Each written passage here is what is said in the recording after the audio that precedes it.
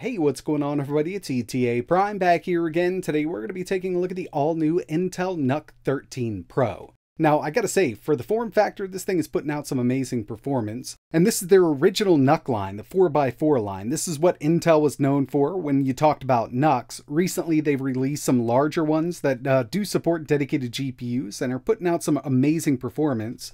But personally, when it comes down to it, these are my favorite that they've released, given how small they are. So there's two different form factors that you can pick up. You've got the short version, which we have here. It's going to be the smaller of the two, or you can go with the tall version, which will support a 2.5-inch drive in the bottom of the unit.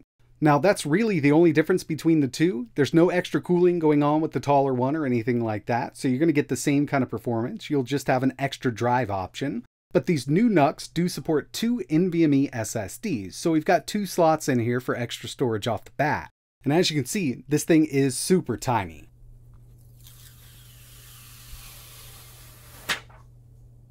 The new NUC 13 Pro does come with a 120 watt power supply just to provide a little extra for this 13th gen CPU. And with this, we actually got 12 cores, 14 threads with a clock up to 5 gigahertz on the performance cores, and it will get there. When it comes to I/O on this new model, up front here, we get two USB 3.2 Gen 2 ports. Not much going on around the sides. We do have some ventilation, but moving around back, we get our power input, 2.5 gigabit Ethernet, one USB 2.0 port. We also get another full-size USB 3.2 Gen 2 port, two full-function 40 gig Thunderbolt 4 ports, and two full-size HDMI 2.0 B ports. So we can actually do 4 displays out of this mini PC here. And keep in mind, since this is full function 40 gig Thunderbolt 4, we can connect an eGPU, and we will be testing it by the end of the video, so stay tuned.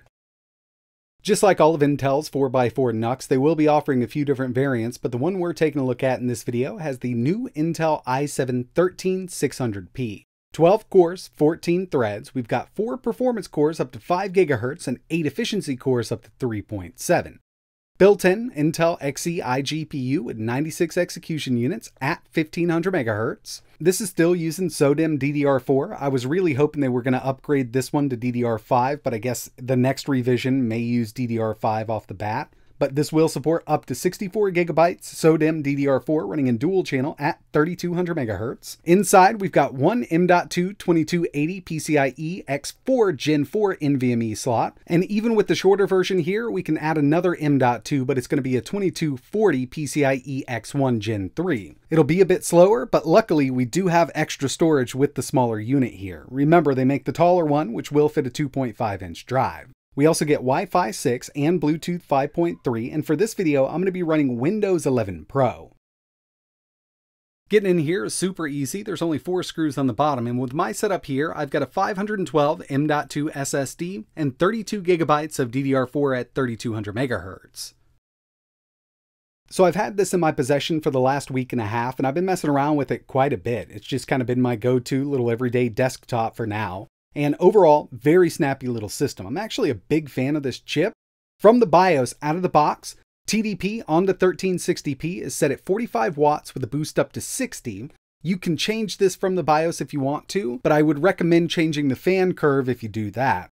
Right now, we're sitting at the stock TDP because it does boost up enough to get us those high clocks on the CPU and GPU when we need them. So using this as an everyday desktop for most people is going to work out just fine. Web browsing, email checking, document editing, you can even get some photo editing and video editing out of the way on it just like it sits. But remember, we've got Thunderbolt 4 here, so we can turn this into a gaming machine. But the first thing I wanted to take a look at was a little bit of 4K video playback. And you know, I've been reviewing these NUCs for quite a while now, even since 8th gen, and even from then on, 4K video playback on these chips has been phenomenal. You want to stream from YouTube, 4K 60, it'll even handle HDR, that's what we got going here, 0 drop frames, and we are on Wi-Fi. Remember, this does have Wi-Fi 6 built in. And if you just wanted to stream from your favorite app like Netflix or even internal or external drives, you're not going to have an issue with 4K on this unit. Next thing I wanted to take a look at were a couple benchmarks, and the first one we have here is Geekbench 4. Remember, we're only at 45 watts with a 65 watt boost on the TDP. We could get a bit more out of this, but it's looking really good. Coming in with a single core of 2454 and a multi of 10,682. Given it's such a small form factor unit and we're working with a mobile chip, these are some great scores here, especially on that single core. But as we know, these Intel Xe graphics can leave a little more to be desired. Now, it would have been nice if they added DDR5. It definitely would have helped out because we're using that system RAM as VRAM.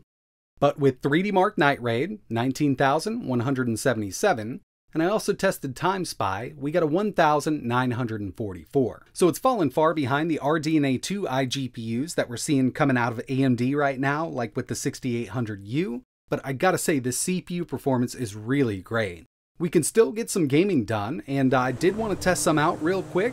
And first up, we've got GTA 5, 1080p normal settings. We're getting an average of around 68 FPS. So this is really playable at 1080p, and if you take a look at Afterburner, you can see that our GPU clock is right there at 1500 megahertz, and we're only pulling around 32 watts in total package power from this CPU. Next on the list, we've got Spider-Man Miles Morales. Now with this, I'm only getting an average of around 41 FPS, but we are at 900p low settings, and the iGTI built-in screen scaling for this game is set to balanced. I didn't even mess around with XeSS screen scaling. Personally, I just haven't had really good luck with it when it comes to these integrated GPUs. And finally, we've got Cyberpunk 2077, 720p low settings. We can get an average of around 48 FPS. It's actually much higher than I thought it would be, given, how hard this game is to run.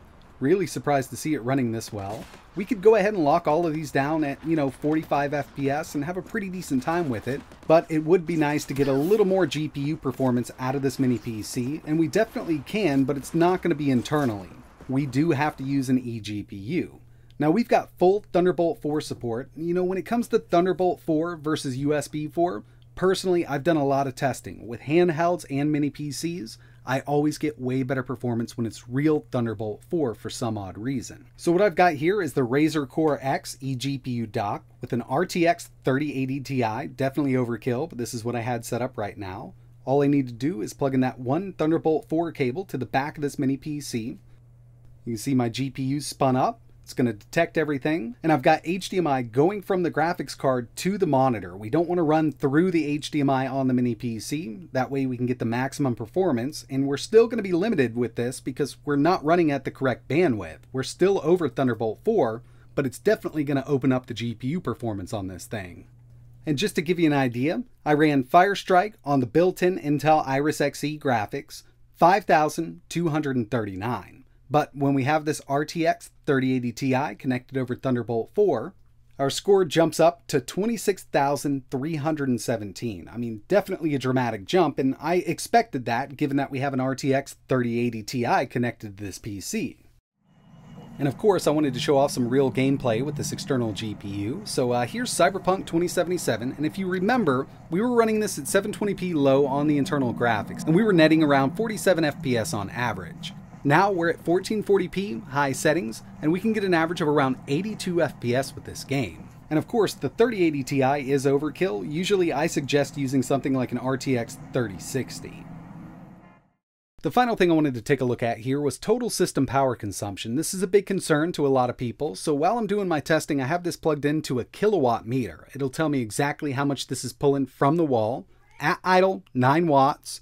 Average gaming jumps up to 42, and we'll do an extreme stress test that maxes out all 12 cores, 14 threads, and the built-in iGPU, 73 watts. When we adjust the TDP, we can get on up from here, but this is kind of stock right out of the box, which isn't bad at all. Another thing I wanted to take a look at were just overall average CPU temps. When it comes to these small form factor PCs, they can get quite hot, but whatever they're doing here, it's actually working pretty well. At idle, 39 degrees Celsius, average gaming, 79 degrees Celsius, and this can hit thermal throttle in the right conditions. So about 6.5 minutes into Cinebench R23, this will hit 95 degrees Celsius and then start underclocking that CPU.